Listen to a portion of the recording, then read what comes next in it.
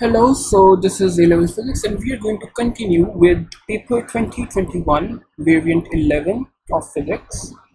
So the question number 8 says that a rocket is fired from Earth into space. Newton's third law of motion describes how forces act in pair. One of the force of a pair is the weight of the rocket. What is the other force of this pair? We must know some things regarding Newton's third law that the forces are equal and opposite, and the second thing is that the forces are of same nature. So over here it says that one of the force is the weight of the rocket.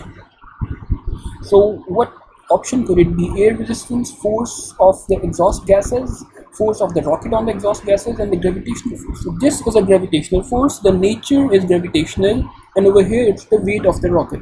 So these both are the forces of the same type and they are equal and opposite in direction. So the answer is D. Question number 9 says that the graph shows how quantity P varies with quantity Q for a body falling vertically downwards in a uniform gravitational field with air resistance P versus Q. Which pair of quantities could be represented by P and Q? So let's do a equation form analysis for this question. That's a straight line. So this would make up the form y equals minus mx plus c. The gradient is negative. So let's analyze the situation.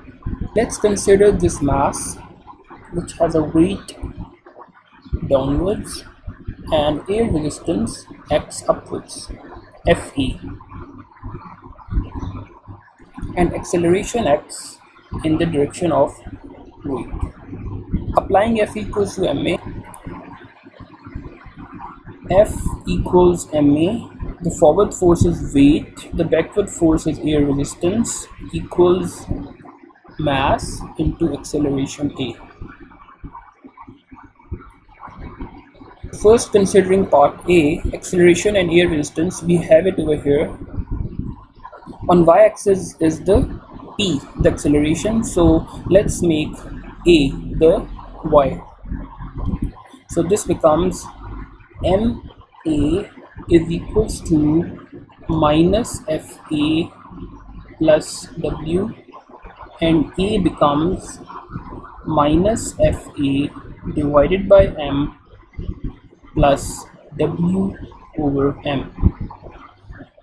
So comparing it with y is equals to mx plus c, it makes the same form. Y equals negative Fa over m plus W over m. So this becomes negative mx plus c. So we can say that part A is the correct answer. Question number 10 says that which quantities are conserved in an inelastic collision? In an inelastic collision, only the kinetic energy is not conserved. So what we can say that the kinetic energy is not conserved, the total energy is always conserved, and the linear momentum is conserved. So the answer is C. The next question says that a charged oil drop is held stationary between two charged parallel plates. Which forces act on the oil drop? This is similar to a Millikan's oil drop experiment. One of the force is the weight because of the gravitation, and the other force is due to the electric field. So both electric and gravitational fields act on this oil drop.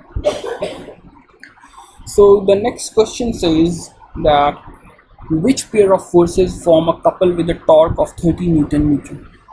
So we have to simply apply the formula. Torque is distance between the forces, R into force.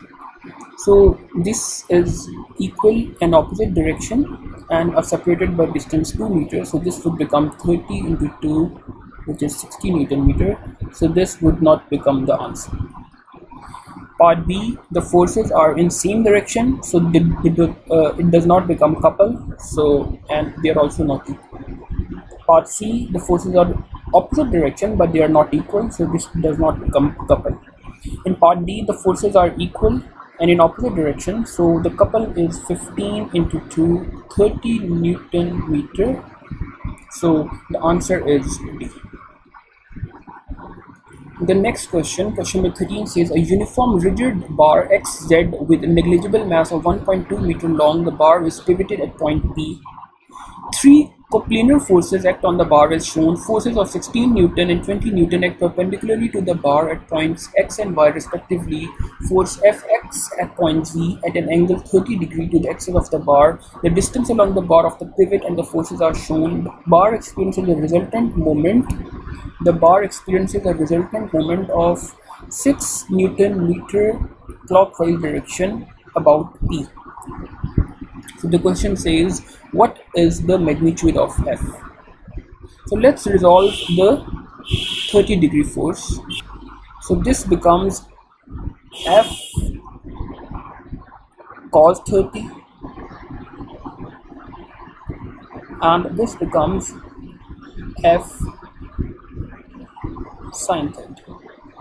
As it says that the resultant moment is in the clockwise direction, so we can say that the sum of clockwise moment minus the sum of anti-clockwise moment is equals to 6.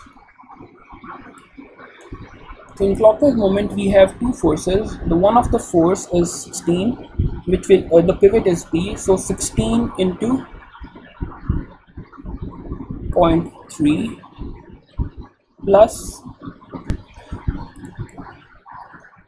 F sin 30 into the distance. F sin 30 is over here, so the distance is 0.6 plus 0.3, 0.9.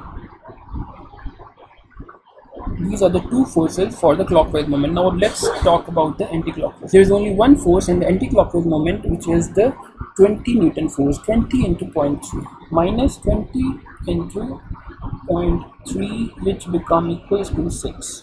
So solving this up for F, this would make up 4.8 plus this would make up half into 0.9, so this would be F into 0.45 minus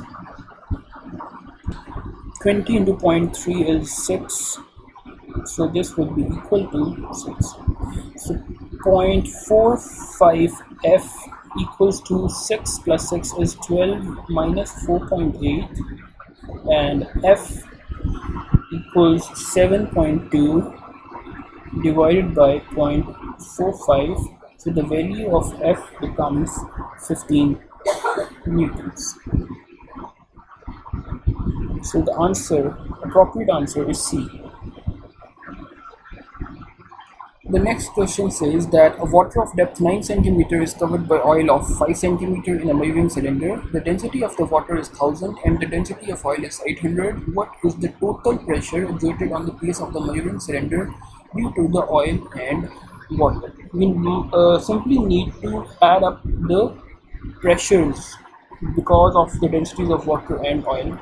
So because of the water, the height is 9 cm, so rho gh 1010 into 9 into 10 to the power negative 2, it makes up 900 pascals.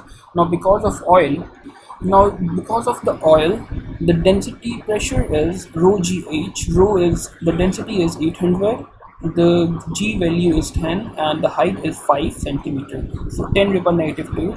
So the pressure because of the oil is 400 pascals. Now what we need to do is just add these both pressures. So the total pressure is 900 plus 400, so the answer is 1300 pascals. So D is the correct answer. Do like and subscribe my channel for more videos. Thank you.